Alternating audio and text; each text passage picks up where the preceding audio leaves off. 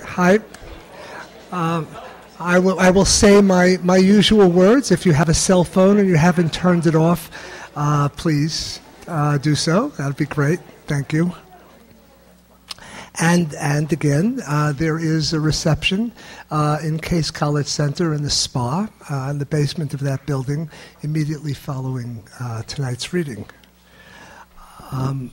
In this reading tonight, I will introduce Linda Spalding first, and then after her reading, Marilynne Robinson.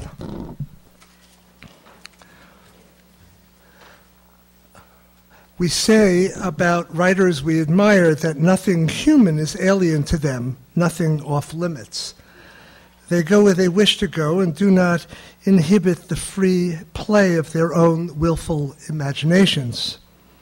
Neither do they proceed as if there were no price to pay for trespassing into dark or forbidden places. They go on as if consequence were real, as if they themselves believed in consequence as the guarantor of seriousness.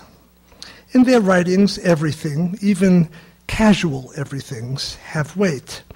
Awfulness is taken on not because it is chic, but because it is one way into our common experience. Mystery is cultivated not merely because it is one good way of sustaining readerly interest, but because it is an expression of the misgiving inspired by conflicts honestly engaged. Linda Spalding has been imagining and recording the way we are and the way we live in a wide range of novels and nonfiction books over the course of an ample career.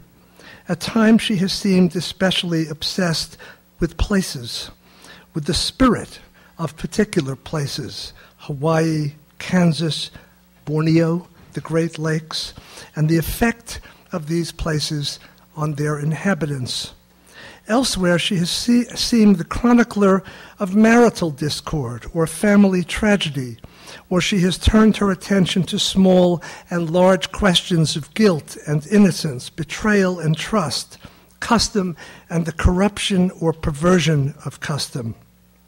At times, she has worked comfortably within the rigorous conventions of the novel, but she has also been tempted, fruitfully tempted, to the very different precincts of memoir, science writing, the travel essay. At the time of her last visit to the Summer Writers Institute a few years ago, she had just completed a book called Who Named the Knife, subtitled A Book of Murder and Mystery, and covering a trial in which, for a time, Linda had served as a juror, only many years later to revisit this sordid affair and recast her sense of it and her own implication in what she witnessed. A various trajectory, then, for a writer of unpredictable appetites and a gift for invention and reinvention. Is there, in so varied a body of work, a thread that will seem to confer a kind of coherence upon such ranging preoccupations? I don't think so, or at least I haven't yet discovered the thread or the pattern. But I do have, all the same, an odd sense that this writer is, as we sometimes say, all of a piece, that in all of her work there is a primary quality that belongs emphatically to her and to her way of taking things in and setting them before us. Call it, at least in a preliminary way, a quality of scruple, lightly worn, habitual, disciplined. You see it everywhere in Linda's work, unmistakably. In Who Named the Knife, you see it in the way that she finds ways to associate herself with the apparent murderer of the tale, and yet, almost in the same motion, recoils from the association, or at least tempers the instinct to identify with her subject. You see this even in a simple sentence. Quote, Marianne's father was born a Baptist, like mine, Linda writes. But when Marianne talked about him, I felt jealous, unquote.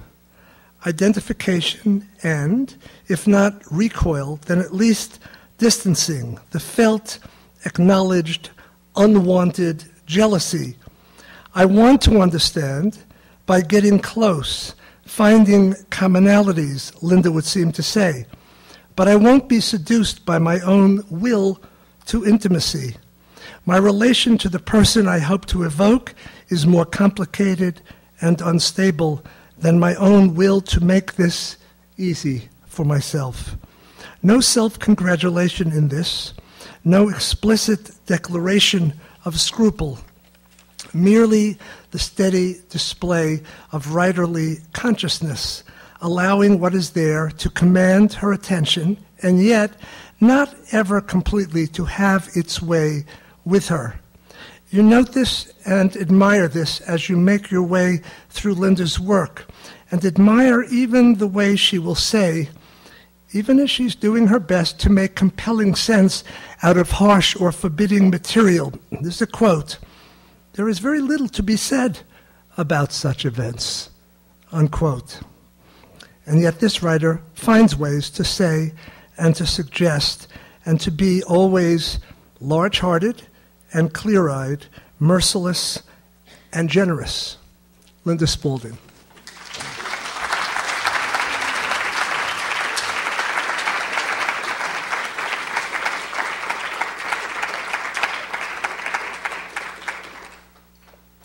Robert's introductions are sort of like a shot of, I don't know, B12 or something. They just amaze, you just feel so great afterwards. If only you could believe it all. I'd like to thank Robert and Peggy and Bill and Dana and all of you guys. This institute is wonderful for those of us who get to come and visit and read to you, because you're the best audience I've certainly ever encountered. So thank you. I'm going to read you a couple of little sections from new novel. The novel's called The Purchase, and it's called that because it's about a Quaker in 1798, 1799, who, after his wife's death, takes his 5 children and new very young wife, in a wagon to southwestern Virginia. This is actually based on the life of my, I think, great-great-great-grandfather or someone who I started studying. And he's a Quaker, but he's been sort of exiled from his people because he's married this young Methodist girl in a kind of fit of desperation with all of these children. And he's gone off to southwestern Virginia where he has no idea how to survive. And as a result is reluctantly the buyer of a slave. This purchase of this young boy's slave, whose name is Simus, changes everything in his life and sort of makes for what's going to happen. So you'll hear about Daniel, who's this Quaker man. His daughter is Mary. The slave is Simus, and there's a neighbor on the next piece of land whose name is Jester Fox, who is actually the reason that he goes off to buy this slave, because Jester Fox says, well, you're not going to make it here. Your kids are too little to help you, and there's nobody to work for you. So, if you want to survive, you're going to have to do this. And Jester has his own slaves, and he has a young house girl slave whose name is Bet, who comes into the story. Now, what's happened so far is that Simus has been bought, and he's come to work, and he's broken his leg, which has caused a hell of a lot of problems. And Bet, the young house girl from the Fox farm, has come over to mend his leg, and the two of them have secretly been having a relationship. Now, Daniel comes home from church and finds that Simus has disappeared. Unaccustomed to night rides, the horse thudded heavily through the dark, flaring her nostrils and heaving her chest. The full moon was in a fit of fast swimming across the sky, moving among the scuttling clouds as if it were buoyant. In its bright light, Daniel made out a hobbling shape on the road ahead, and pulling up next to it, saw that he had caught up with Simus. "What is thee doing out with that shingle knife?" he demanded. Simus had the knife in his left hand and a walking stick held like a cane in his right. The knife reflected moon and starlight on its angled blade. Old men, too feeble to swing an axe, were given this tool to split kindling.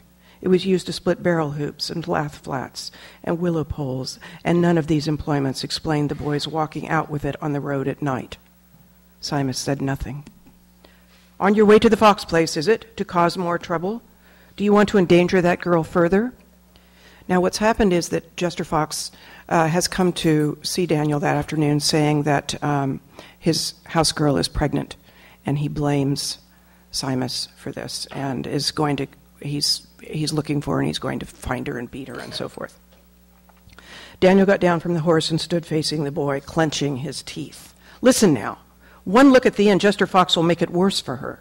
He wants an owner's revenge." Daniel reached out, holding his eyes on the boy's starched face. "Give over that knife." Simus stepped back, reckoning his chances at anything but death now. Anything but death, including fight. He raised the knife. Daniel made himself louder, angrier, higher by an octave. He shouted, "Listen hard and believe. I will act on the girl's behalf." He paused and drew breath and thought that Simus could not know what he meant, however hard he listened. He took the boy by an elbow so that the walking stick dangled from his hand. "Hear me now. Hear me now. Jester Fox is raging. Go home. Go back. This is an order I give thee." Daniel was confused by a load of feelings.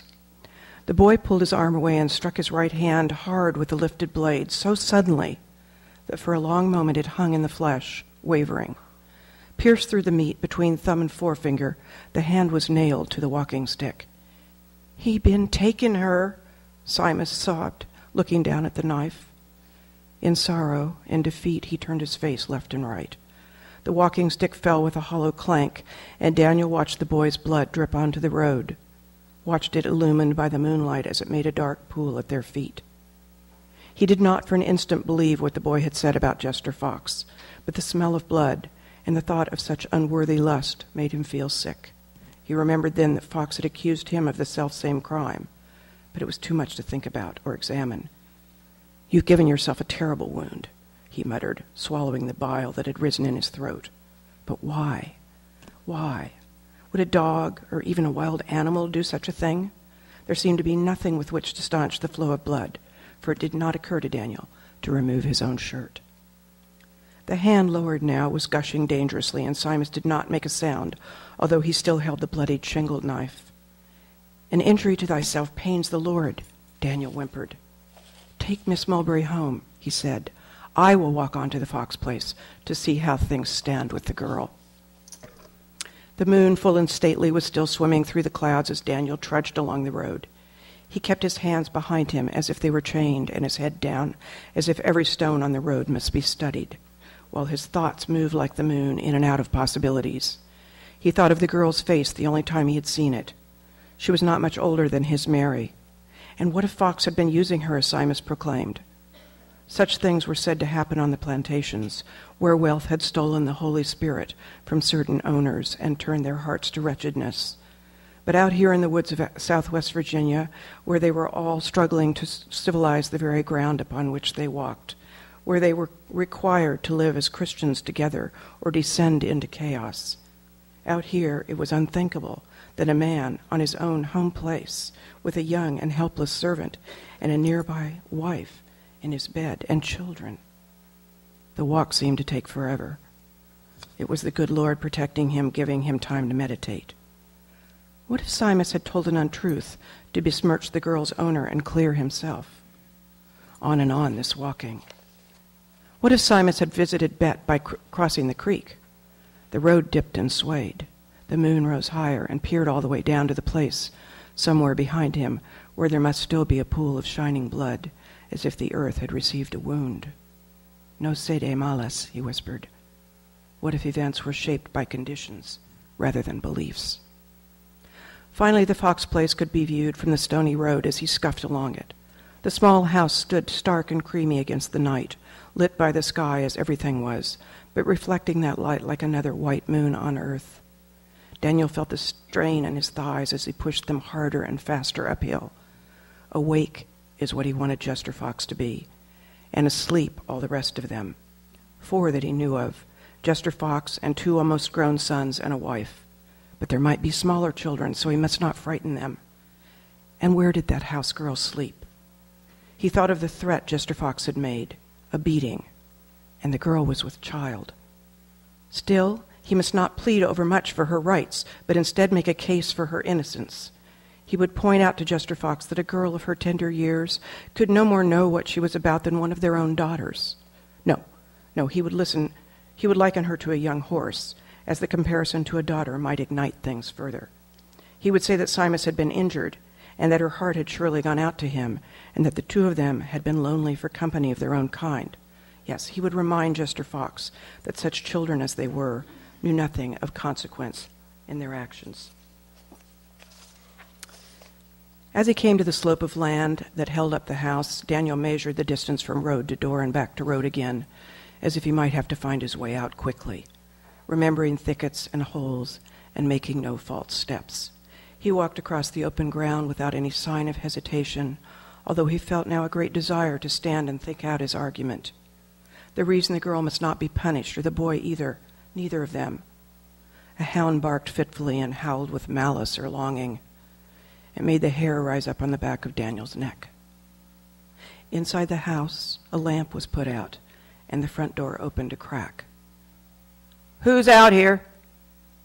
I come to inquire after the girl," Daniel replied unsteadily. "And why should you bother when all her trouble will be the fault of yourn?" "Come now," said Daniel. "Let us help each other in this matter and seek the best outcome for everyone." He was croaking, pouring frog sounds hopelessly at the night. "Oh, whore rightly punished," hissed Jester Fox. In the dew-covered yard, the moon lit up trees and slender stalks of wild grass, as if there must be something in all of it worth seeing. Fox stood in a narrow opening that emitted no light. "I would speak to her," said Daniel, coming fully up the porch steps now. But as he reached for the door, he felt a shove at his shoulder and stumbled backwards, then lay flat on the ground that it slammed into him. He tried to catch his breath. The door shut noisily. The sky was written with stars. The moon had taken itself to some corner above, or lowered itself into a patch of branches, but the stars kept poking at the dark, making breathless, spotted light. He pushed himself up, brushed off his shirt, and found his way around to the back of the house. There behind the washtubs was a shack, and he stood for a minute looking, then walked over to the thin walls of board and knocked. A moment passed. Hearing nothing, he pushed at the door, but there was only a heap of matting on the floor, nothing else. He thought of the place where Simus slept, realizing it bore a resemblance to this, and wondered if he and his neighbor were similar in a way he hadn't noticed. He smelled the close air of the shack and quickly dismissed this thought. Stepping outside and glancing toward the house, which, without the moon, still reflected the moon's light as if it bore witness, he moved into the bushes at the edge of the yard and felt his way back to the road, sore inside and out. He could not remember what it was he had planned. Wishing he had told Simus to bring the wagon, and then remembering the injured hand, he thought what a bother the owning of someone could be. A hired man would be sent home during illness. A hired man would have his own lodgings and family, whereas Simus was a dangerous, willful child. Not an animal after all, Daniel thought now, for an animal could be tamed. He came to the patch of blood on the road, still glistening. Then he heard a wolf howl in the distance and almost managed to laugh at himself. He was surrounded by the forces of nature. Even though the Sons of Virginia had forged a great democratic union, the light of Christ had not been brought into these woods. He was walking on a path of blood. Jealousy and lust and pride and despair he had met in the last several hours, and it was the woods and the fields and shadowy hills that provided the backdrop. In Daniel's innocence, he could not imagine that any wicked act could take place under a roof built by human hands. His prayers were wordless, but they addressed a heavenly parent who cared for the universe. He made this address less through thought than through the 5 senses. Or were there more than that? He stopped, gave himself over to inner and outer light. In the middle of the road, in the middle of the night, in his long walk home, he was magnified, taking in substance through every pore. Eyes closed, He took it in as a plant will absorb light. He smelled those plants which imbued the air with their musk. He smelled the fear and peace of animals in nests and holes. He tasted the coming of morning, and on the end of his tongue, and he heard the soft life of wind in the leaves that were rustling. He felt in the soles of his feet the resistance of ground. In his back and hips, he felt the weight of his muscles and bones, while his skin was an instrument being thrummed. Then at last he opened his eyes to the forest and sky. Nature must not be blamed. Only man betrayed his place in it. He took in the reappeared moon as a reminder of Christ. I'll go again tomorrow, he told himself, to make things right. I'm going to jump a chapter to Daniel and his young wife go off to church, and which Daniel doesn't like to do, but she kind of insists on it. And when they come back, they find that Mary, the daughter who's been left in charge of the younger children, has left the cabin. And he goes looking for her, and he finds Mary and Bet, the young slave girl from the Fox place, and Simus, his own young slave boy, standing over Chester Fox's dead body. Mary, by the way, is covered with blood and is holding a stone in her hand. Already that day, the horse and wagon had been out 3 times, although each trip seemed to have been years apart. The ride to prayer meeting, the long ride back home along the lengthening road and through the expanding forest and pouring rain, and now the ride to the Fox place in harder rain. This time in the flat of the wagon, Chester Fox slid aimlessly back and forth. At the frame house, the 2 sons came out at a run while Daniel sat dripping, and the rain kept falling. They rushed at the wagon as if they knew what it contained, and Julia Fox ran out of her house with an apron thrown up around her face. "Oh, dear Lord alive!" she cried. "Oh, dear Jesus!" She fell on the ground and beat at the sodden grass with her fists, muddying her clothes. She scratched her arms and yanked at her hair. The sons, Rafe and Ebb, screamed at a small group of workers. "Get away," one said. The others shouted, "Get on over here!" The workers were slaves.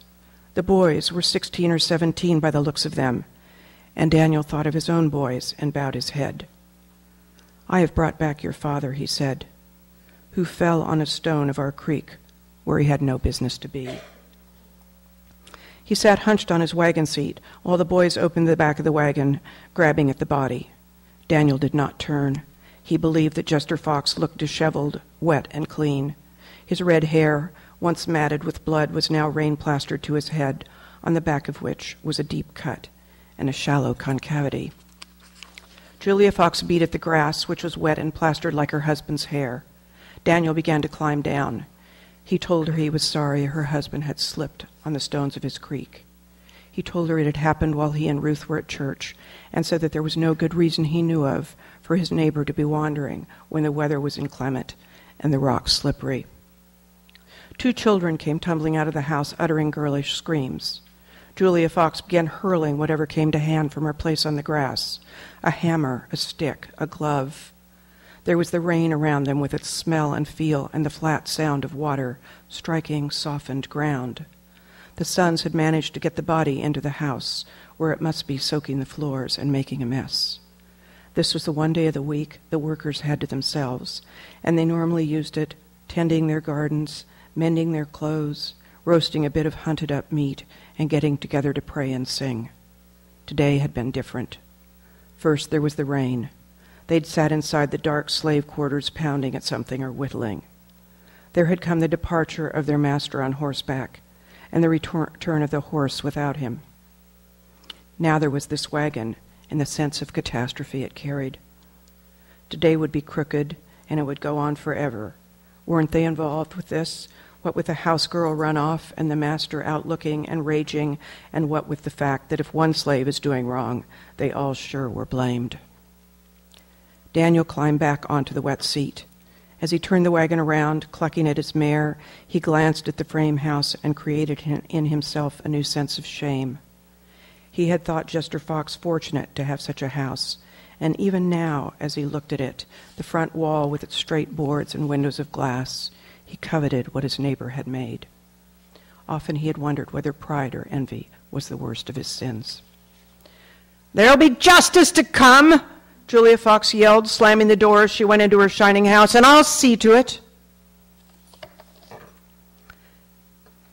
It came as a surprise to Daniel, nevertheless, when her sons turned up later that afternoon, surrounded by short bursts of gunfire that caused Daniel to step out onto his porch. The gun was a Lancaster rifle, and it was carried by yet another boy, but they all wore scarves on their faces, and Daniel did not recognize him. He knew Rafe and Ebb by their wild red hair, and he held up his hand for quiet. They had come on horses, fired by anger and justified grief, and he was aware of their youth, and also aware of their gun. "Where's that killer, mister? Bring him out here for his rightful comeuppance." The speaker shot his rifle in the air, and Daniel's hand jerked back. Mary looked at the rifle before she looked at the boy who held it braced on his thigh. She'd seen many rifles and muskets in the course of her journey across Virginia, but this one had brass on its stock, and it was prettier. "Kilt a white man, you nigger! Where is he?" shouted one of the brothers, and Mary shook her head and opened her mouth, but she could not put her mind to language. Her brother Benjamin had appeared. He said, "He's just down by the crick." The boys, all of them, rode off, crashing through trees and breaking low branches. Because this was the time designated for one of the pigs to be killed and hung on a hoist, Benjamin later confused these two events, which stood to reason, because by evening, Simus had been hung where nobody knew how to find him. Just a little last bit now. What am I doing for time? How long is the life of a locust tree, and how long is the life of a slave? You're having trouble hearing? Oh, okay. Here in the soil, just around and covering the roots of the tree, there are drops of blood, and a tree does not bleed. Above the blood on the ground, a boy is hanging, not by his neck, but by his hands. One of these hands has been torn through by a knife, but even so, it is easier to string him up that way, and there's no one around to see him kick or to find him in time to cut him down. The sky is hovering over the thorny branches as if it would drop around the boy and become his shroud. The sun blinks shut for a minute, but no one notices this tiny night. Simus feels his arms pulled up hard like things unplanted. He thinks that if they stretch an inch or two more, his feet will touch the ground and he will somehow root himself again. He thinks about this new meaning of being free, only to touch the ground. He thinks it might be enough, but it will never be guaranteed. Simus feels the skin of his back and sides pulled tighter in an effort to take up the sag of his weight. He feels his bare feet jerk down and then up, as if something has struck at his knees. He feels his whole body jump and spin, and he knows that someone is sitting above him up in this tree. "Set me down now, please. Just set me down." "We're going to teach you not to bash a white man's head. You're going to learn your rightful place. You plead guilty to it or not?" The best and most humane way of killing a pig is to strike it down with the pointed end of a poleaxe on the forehead, which has the effect of killing the animal at once. All that is left to do then is open the aorta and the great arteries and lay the neck over a trough. The carcass is then to be scalded, either on a board or by immersion in a tub of very hot water, and all but the hair and dirt must be rapidly scraped off till the skin is made perfectly white. A pig, after being killed, is hoisted up high enough to be gutted and dressed, but a slave is hung first, still alive. A slave is hung by the neck or hands or feet, and sometimes he is gutted, and always he is left to rot. A slave is owned not by himself, but by someone else. Like the pig, he has no right to decide his own circumstance.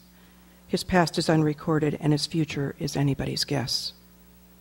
This is therefore not a murder, because it is done to someone who cannot be deprived of what he does not own.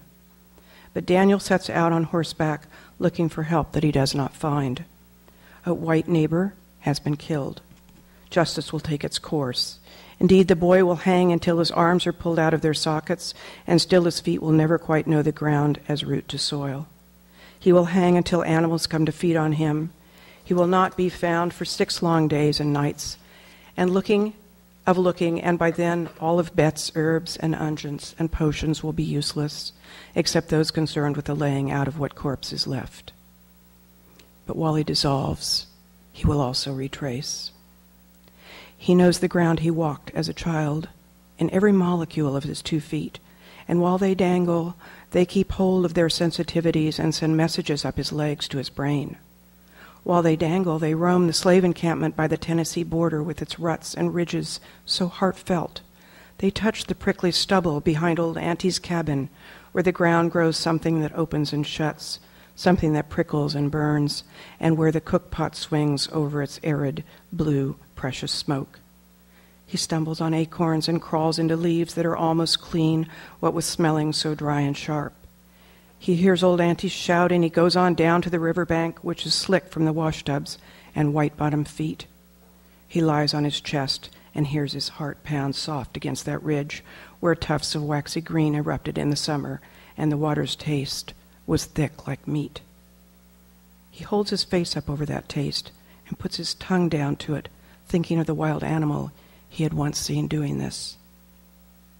For a while, long or short depending, he spins and then hangs solitary, tongue and feet tasting, first watching the land and trees revolve, and finally seeing only a slice of it out of a slice of eye. The main image recurring has been the trunk of the locust tree, which is thicker than 1 man, or even 2 men, and possibly thicker than 3. Each time he sees it in his revolution, it seems thinner, 2 boys, then none, and the gorse bushes all along the edge of the field, and the fallen down other trees covered by errant, roaming weeds. Spinning, he's frightened to the point of terror at not knowing what will be next, but hanging, he becomes philosophical. He has been sacrificed to save Mary. He dangles and thinks more and more of the tree, the span of its trunk contrasting with the more meager branches overhead. Those branches are meager like his arms, and the trunk is strong, but the life of the tree is shallow in the skin, as the life of a black boy is also. The tree will not read or write, and neither will the boy. The tree will feel its past in its roots, which are stuck hard in the ground, but the present is there too, in the dangling feet of the boy like ants in the blood. When he runs out of water, the boy's insides will shrivel, and his brain will shrink, but the ants will keep marching all the way down to the gloss of the wet riverbank. The boy will not think clearly then, so he must think now of all the times he has been through and of what he can still know. There was the long ride he endured inside his ma's tight belly, and once before she died, a moment when she called out, "Son!" And he felt swelled up on that word, son. He thinks now of that moment and remembers playing with his brother in the stiff corn stalks down by the well, how they built something of the stalks without cutting them, how they bent and wove those stalks like strong fellows and rested underneath. And he remembers next a baby being in Bet's belly and her touching his bare skin. And maybe the baby is the same as he was inside the dark of his mother, and maybe it is the thing he calls the Dickens, for we are made in his image, and yet he longs to understand the purpose of things. Soon I will know, he thinks, and his next thought, while staring unblinking, is for Mary, who instructed him and befriended him and was pleasant in his company, even bearing her clean feet and learning from him, and that had been the best part of his life. Thank you.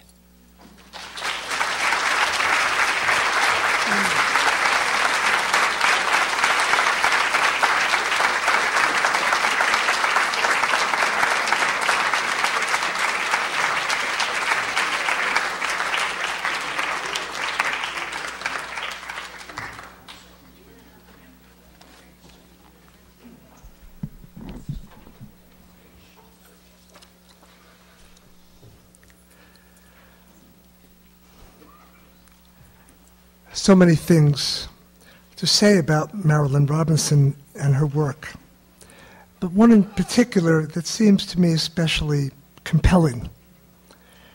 Consider what is by now well known to everyone, certainly to everyone who has been around these Saratoga precincts for the last 25 years or so, that in the decades after the publication of Marilynne's novel, Housekeeping, she was by no means simply waiting for the muse to strike.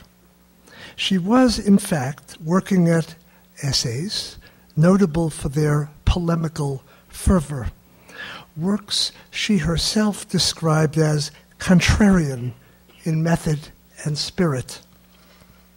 Works, moreover, proceeding from the conviction, quote, that the prevailing view of things can be assumed to be wrong. What other writer, we may well ask ourselves, would find Freud's ideas remarkably meager, charmless, and ugly? Who else but Marilynne would declare, I miss civilization and I want it back?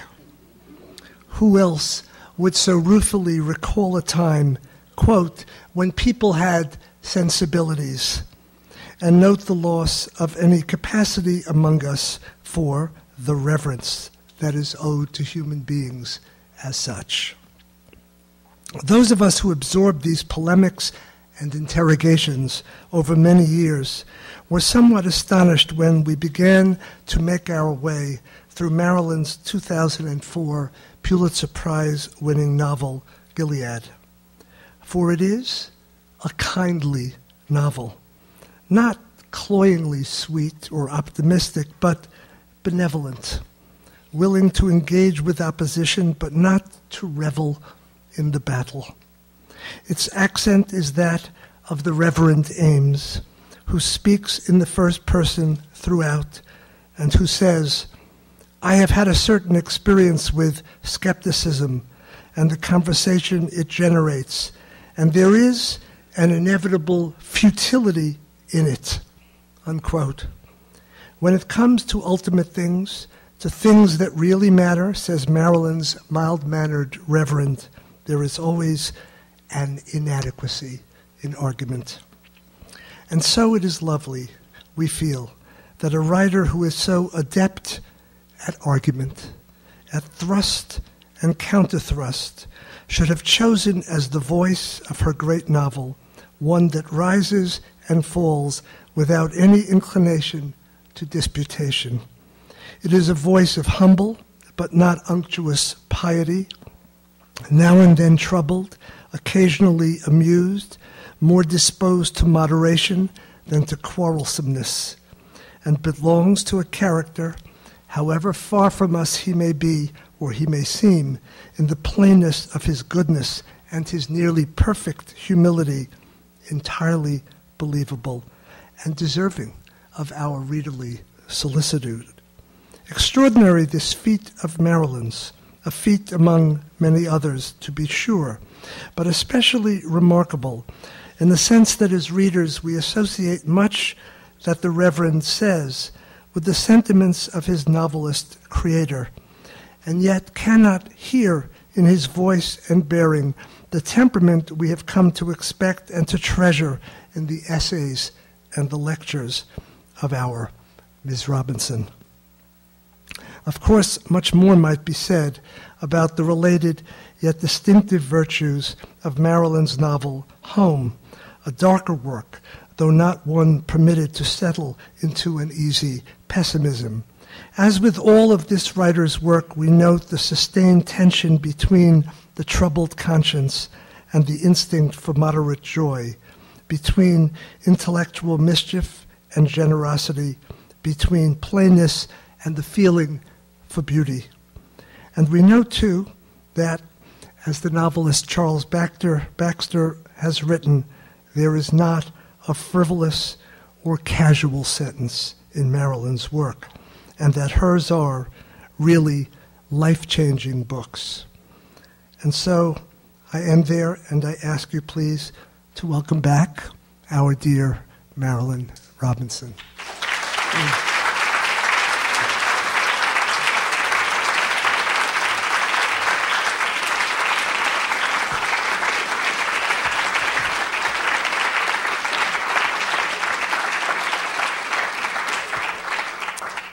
Good evening.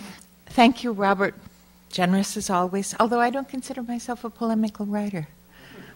I'm so far out in left field, there's nobody for me to be polemical toward.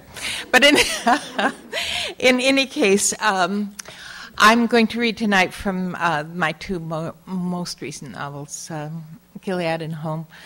I have actually started another novel, and it's a sort of revered tradition in this setting to read from new work, and I'm not going to do it.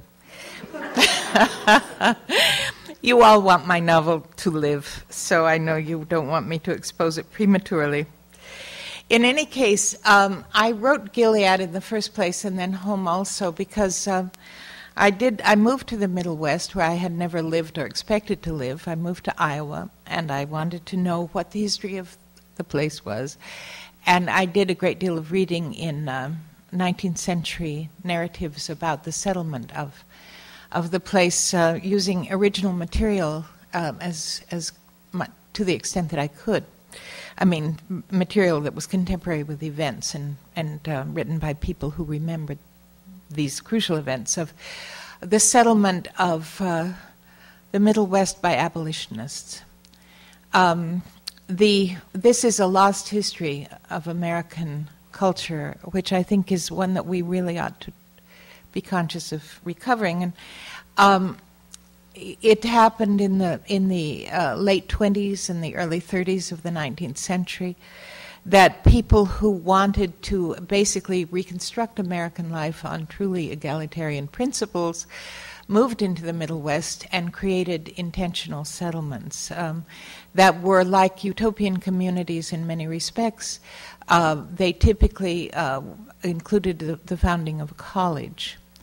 And so you have this whole archipelago of small, old colleges in the Middle West, including, Oberlin and Knox and Carleton. And there's a very long and distinguished list of colleges that were founded by these people.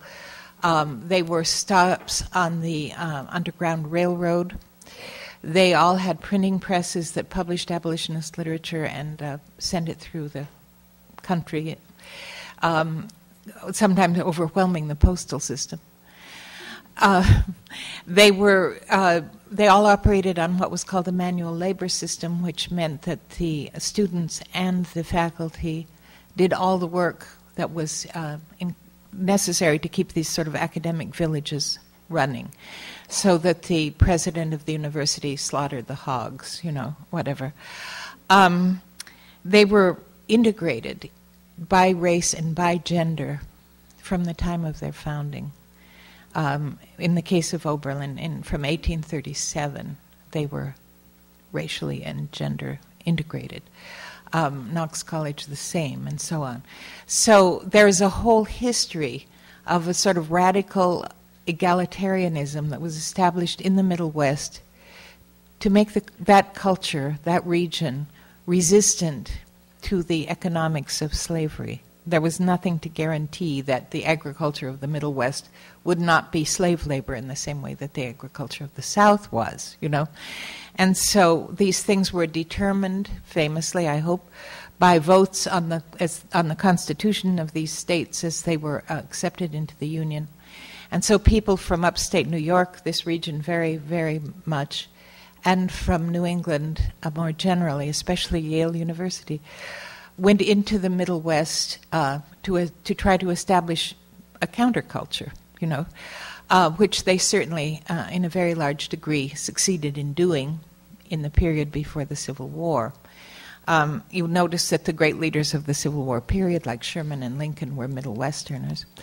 The Supreme Court of the Territory of Iowa outlawed racial discrimination in their schools before Iowa was a state.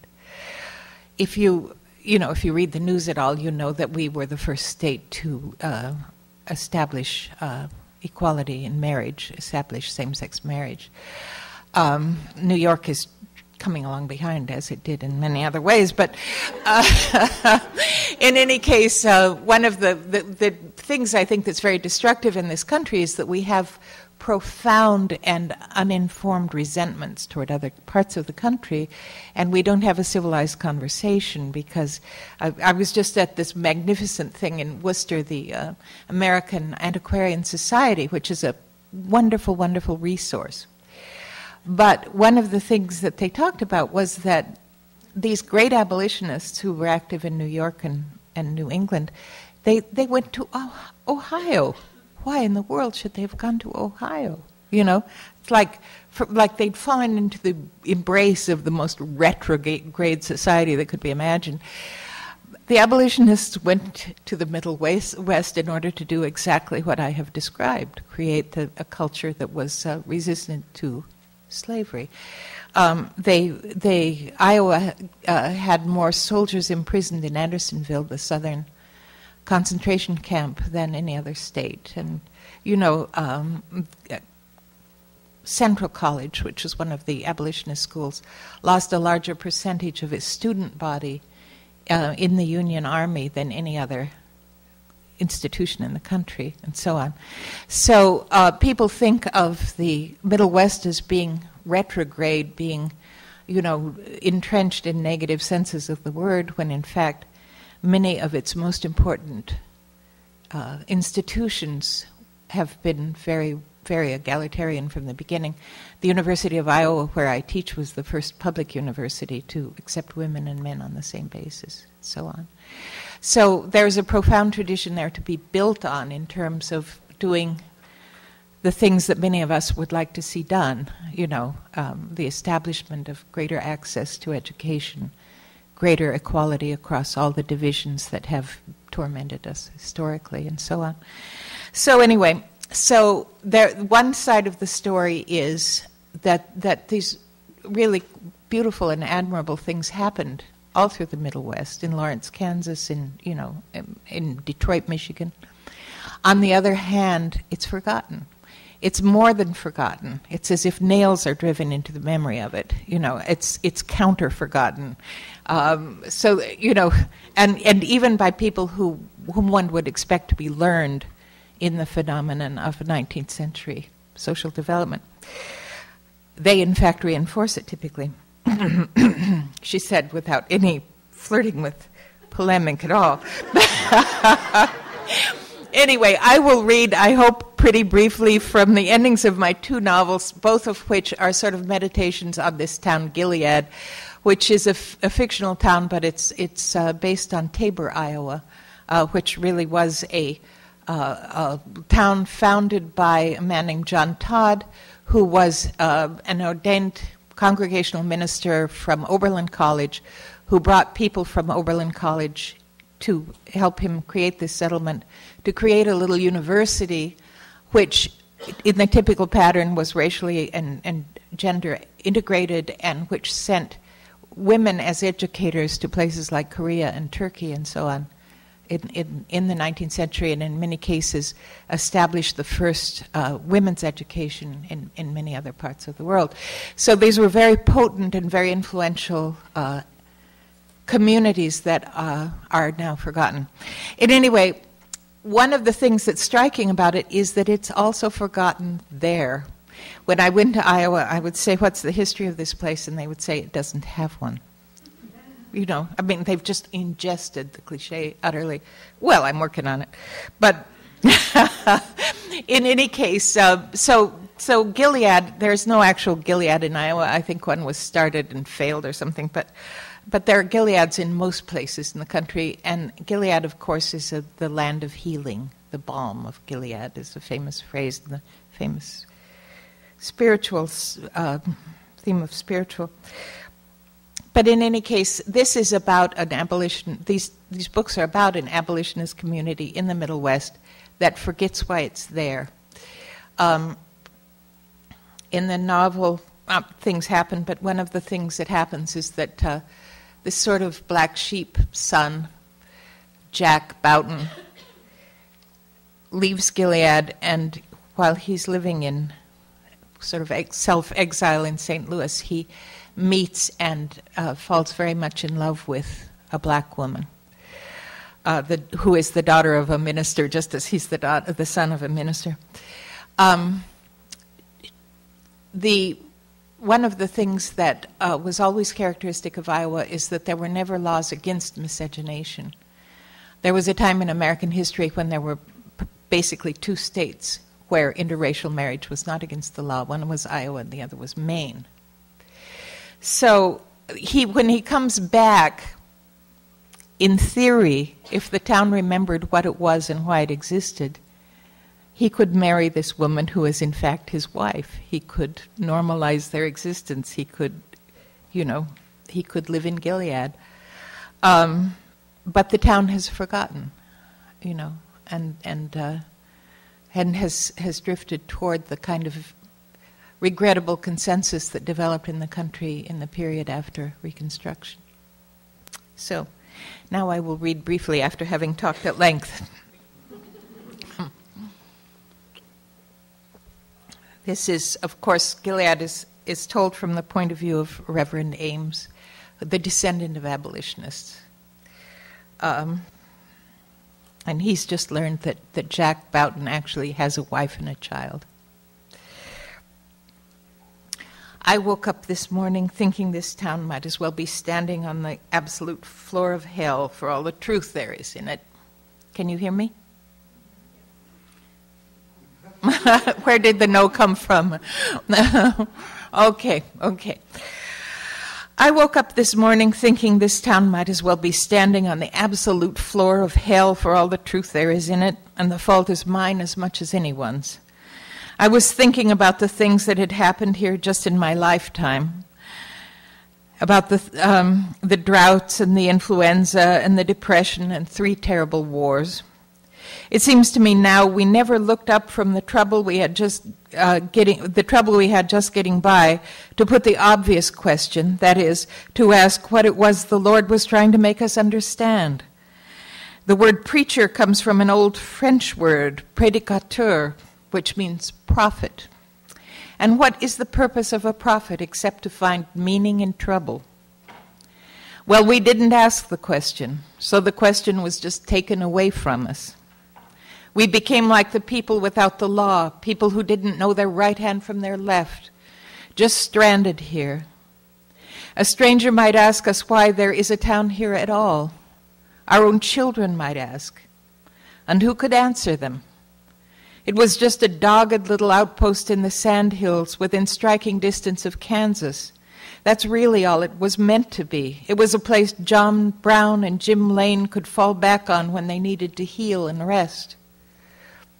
There must have been 100 little towns like it, set up in the heat of an old urgency that is all forgotten now.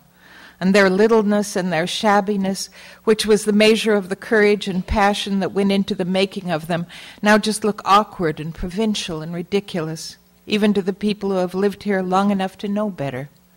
It looks ridiculous to me. I truly suspect I never left because I was afraid I would not come back. Jack is leaving. Glory was so upset with him that she came to talk to me about it. She has sent out the alarm to the brothers and sisters that they must all desist from their humanitarian labors and come home.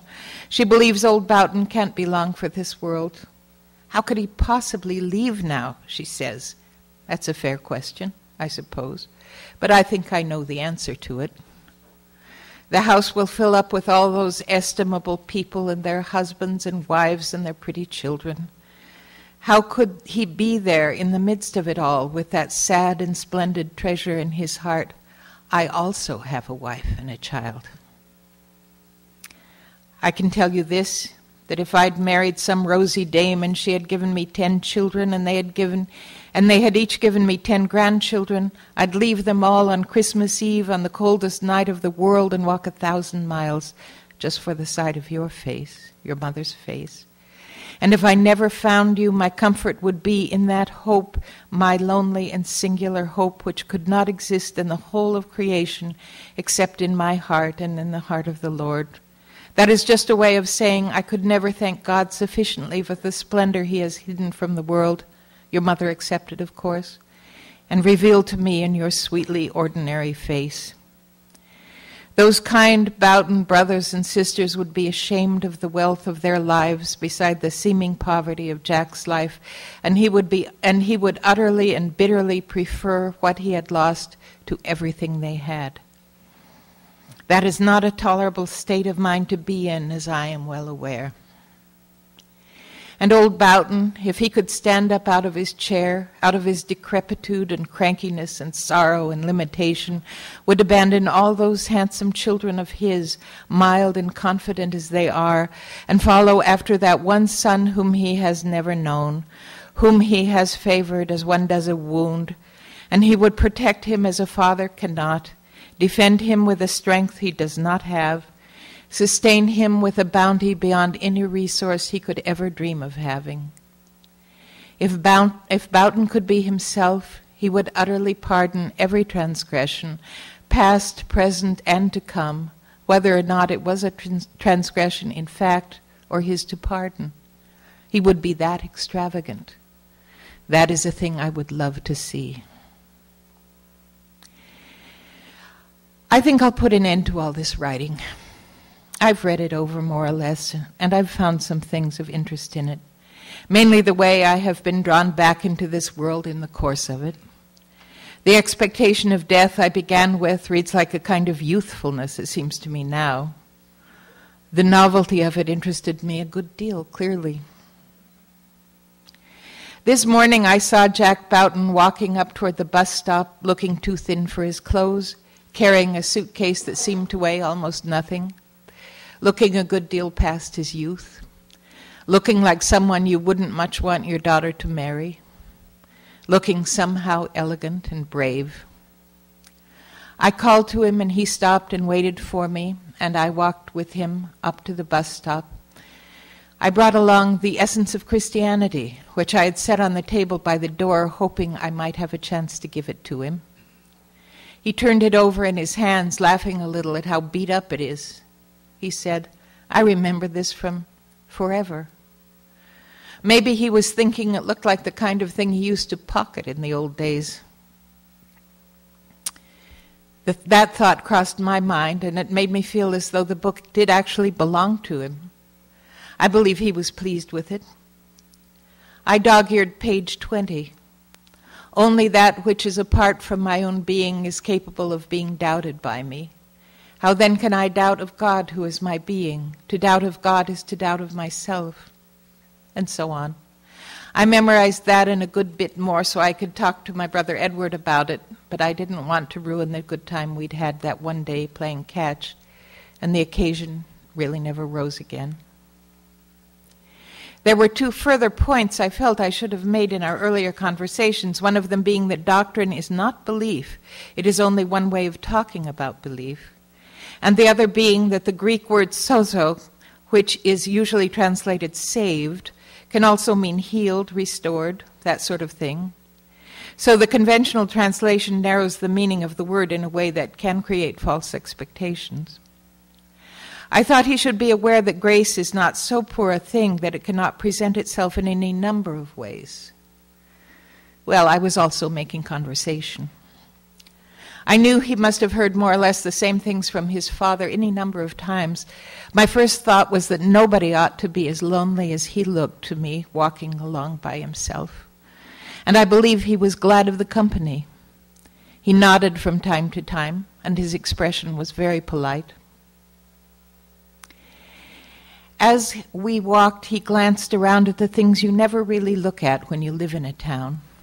The fretting on a gable, the path worn across an empty lot, a hammock slung between a cottonwood and a clothesline pole. We passed the church. He said, "I'll never see this place again." And there was a kind of sad wonder in his voice that I recognized. It gave me a turn. So I said, "You take care of yourself. They could need you sometime." After a minute, he nodded, conceding the possibility. Then he stopped and looked at me and said, "You know, I'm doing the worst possible thing again. Leaving now. Glory will never forgive me. She says, 'This is it. This is your masterpiece.'" He was smiling, but there was actual fear in his eyes, a kind of amazement, and there might well have been. It was truly a dreadful thing he was doing, leaving his father to die without him. It was the kind of thing only his father would forgive him for. So I said, "Glory talked to me about all that. I told her not to judge, that there might be more to the situation. Thank you. I understand why you have to leave, I really do. That was as true a thing as I have ever said. And I will tell you, remarkable as it seemed to me, at that moment I felt grateful for all my old bitterness of heart. He cleared his throat. Then you wouldn't mind saying goodbye to my father for me. I will do that. Certainly I will. I didn't know how to continue the conversation beyond that point, but I didn't want to leave him, and in any case I had to sit down on the bench beside him on account of my heart. So there we were. I said, if you would accept a few dollars of that money of mine, you'd be doing me a kindness. He laughed and said, I suppose I could see my way clear. So I gave him $40, and he kept 20 and gave 20 back. We sat there for a while. Then I said, the thing I would like, actually, is to bless you. He shrugged. What would that involve? Well, as I envisage it, it would involve my placing my hand on your brow and asking the protection of God for you. But if it would be embarrassing, there were a few people on the street. No, he said, that doesn't matter. And he took his hat off and set it on his knee and closed his eyes and lowered his head, almost rested it against my hand.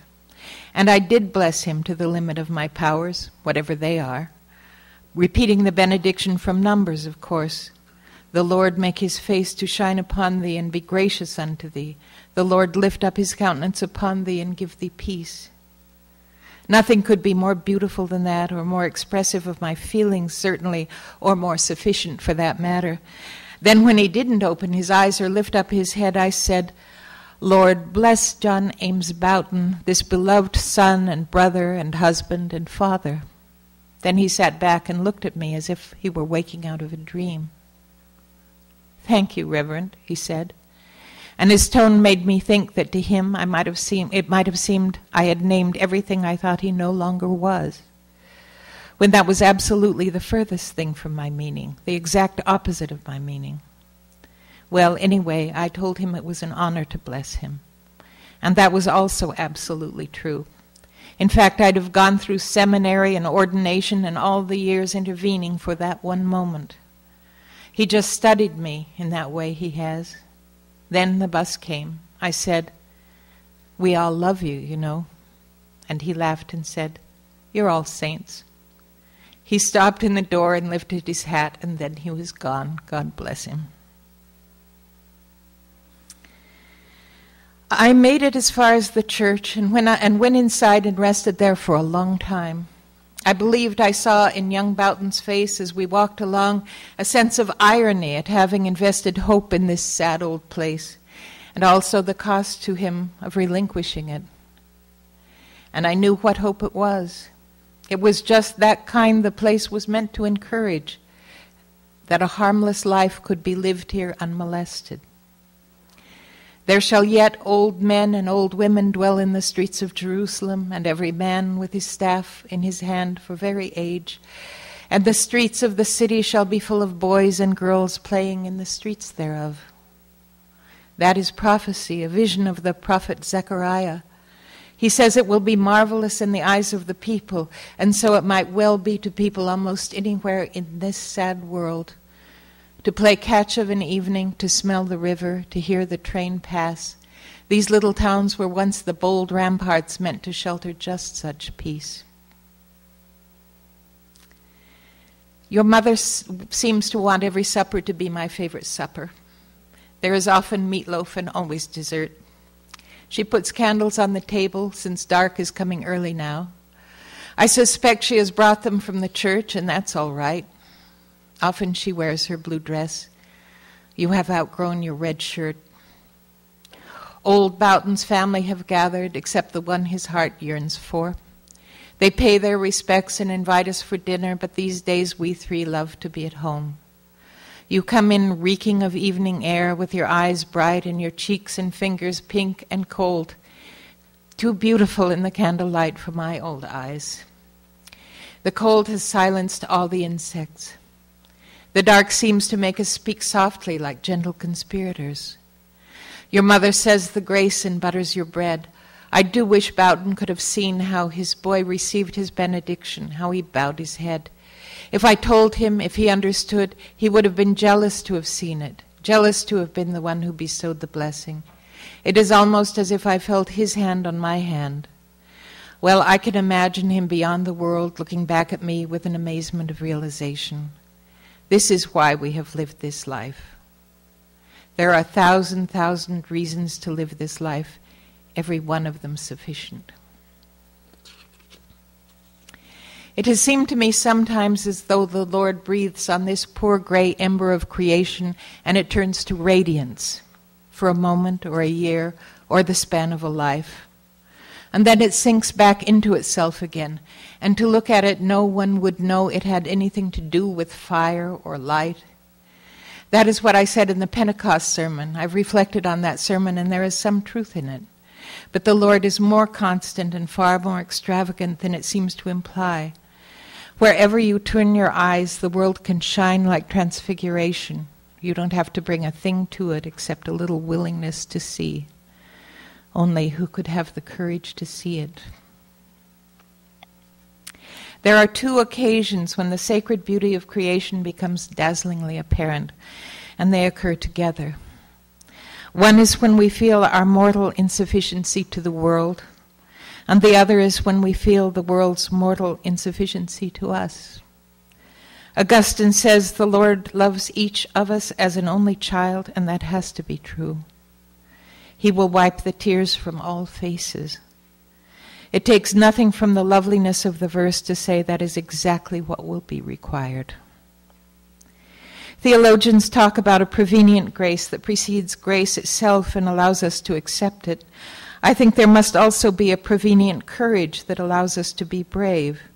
That is, to acknowledge that there is more beauty than our eyes can bear, that precious things have been put into our hands, and to do nothing to honor them is to do great harm. And therefore this courage allows us, as the old men said, to make ourselves useful. It allows us to be generous, which is another way of saying exactly the same thing. But that is the pulpit speaking. What have I to leave you but the ruins of old courage and the lore of old gallantry and hope? Well, as I have said, it is all an ember now, and the good Lord will surely someday breathe it into flame again. I love the prairie. So often I have seen the dawn come and the light flood over the land. This is moving to me, I'm sorry. It's a nice prairie. I'm sorry. I love the prairie. So often I have seen the dawn come and the light flood over the land and everything turn radiant at once. That word good so profoundly affirmed in my soul that I am amazed I should be allowed to witness such a thing. There may have been a more wonderful first moment when the morning stars sang together and all the sons of God shouted for joy. But for all I know to the contrary, they still do sing and shout, and they certainly might well.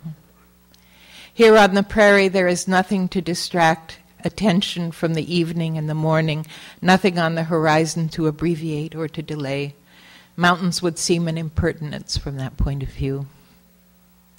To me it seems rather Christ-like to be as unadorned as this place is, as little regarded. I can't help imagining that you will leave sooner or later, and it's fine if you have done that or you mean to do it. This whole town does look like whatever hope becomes after it begins to weary a little, then weary a little more. But hope deferred is still hope. I love this town. I think sometimes of going into the ground here as a last wild gesture of love. I too will smolder away the time until the great and general incandescence. I'll pray that you grow up a brave man in a brave country. I will pray you find a way to be useful. I'll pray and then I'll sleep.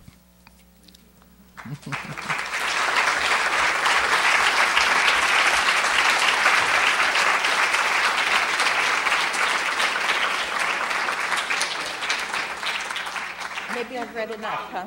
Thank you. You're welcome. Well, I was going to read a little bit from home, but I think I've taken up my time. Okay. Oh, that's music to my ears. What happens at the end? And here I'm ruining any possible suspense. But at the end of Home, which happens simultaneously with Gilead, but it's simply told from another perspective, from another household, Jack's household, in fact. He has come home. He's hoping that he can bring his family to Gilead. Everything goes badly. He leaves alone, the scene I just described. And at the end of Home, his wife comes looking for him with her sister and his son. So this is the scene of his sister Glory encountering the wife and the son. They've already spoken a little bit. They know who each knows who the other is, and she's trying to give them a present of some kind to take away with them. She went upstairs to the room Jack had had as a boy, and took the framed photograph of a river off its nail and brought it downstairs. Then, when she gave it to Della, she said, "Jack always liked this. I don't know why, really, but he kept it in his room." Della nodded. "Thank you." The boy came up the walk to see what it was his mother had been given. She gave it to him, and he studied it. She said, "It's a picture of the river."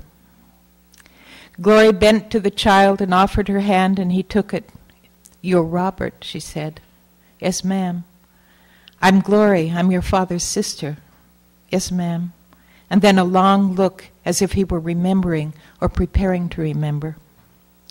Jack had a beautiful child, a beautiful son, who would sometime turn Boughton, no doubt, and lose his prettiness to what they called distinction. "Are you a baseball player too?" she asked. He smiled. "Yes, ma'am, I play some ball." His mother said, "He thinks he's going to be a preacher," and she stroked his hair. The sister opened the door on the driver's side and stood out of the car to stare across the roof at them. Della said, "We have to be leaving now." "Yes.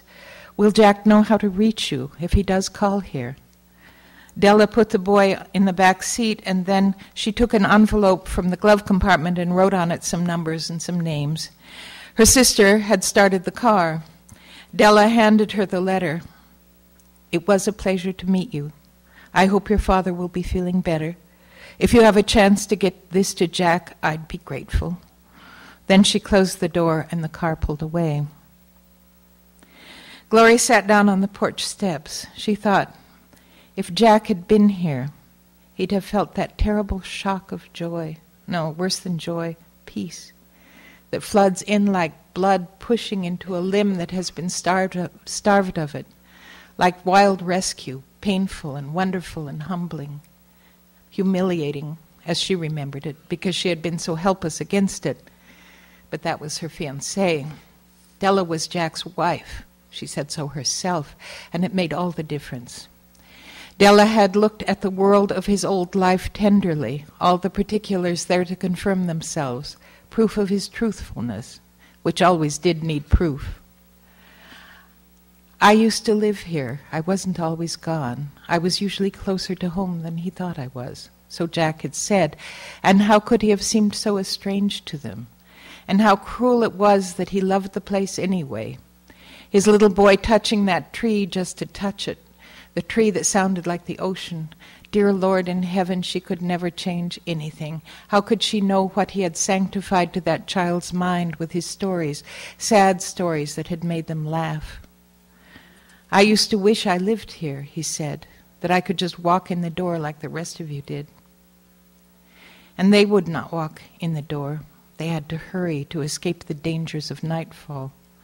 The boy was with them, and his father would not want them to take chances. She knew it would have answered a longing of Jack's if he could even imagine that their spirits had passed through that strange old house. Just the thought of it might bring him back, and the place would seem changed to him and to her. as if all that saving and keeping their father had done was providence indeed, and new love would transform all that old love and make its relics wonderful. Della had met Jack on a rainy afternoon. He was just out of prison, and he was wearing the suit, almost new, he said, he had bought with the money that was supposed to have brought him home for his mother's funeral. The suit he sold because it made him look like a minister. And he had come by an umbrella somehow. Just the terror of his release into the world, certain he had lost his family for good in all this time, would have made him wry and incandescent, and so would the inadvertent respectability of a dark suit and a working umbrella. And there before him was a lady in need of assistance. She had said, "Thank you, Reverend." Such mild eyes, such a gentle voice. He had forgotten that, the pleasure of being spoken to kindly. Finally, he told her he was not a man of the cloth. So began a long instruction in whatever he could trust her to forgive. She has forgiven so much, he said, you can have no idea. And how would she forgive this, that she felt she had to come into Gilead as if it were a foreign and a hostile country? Did anyone know otherwise? Worn, modest, countrified Gilead, Gilead of the sunflowers. She carried herself with the tense poise of a woman who felt she was being watched, wondered about. Jack could hardly bring himself to dream she would come here, and there was reason enough to doubt, though he could not stop himself from dreaming of it either. They had the boy with them. Jack would be frightened for the boy, so they had to be back in Missouri before it was dark. They had a place to stay in Missouri.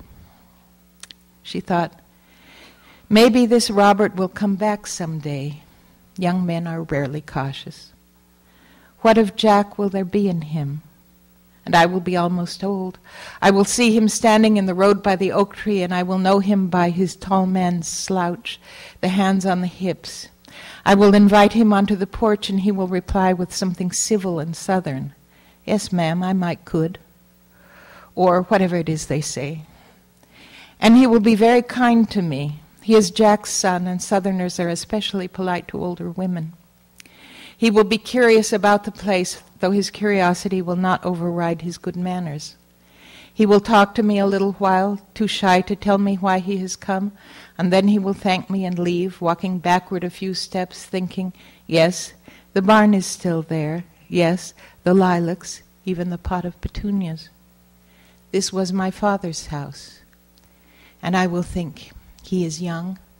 He cannot know that my whole life has come down to this moment, that he has answered his father's prayers. The Lord is wonderful.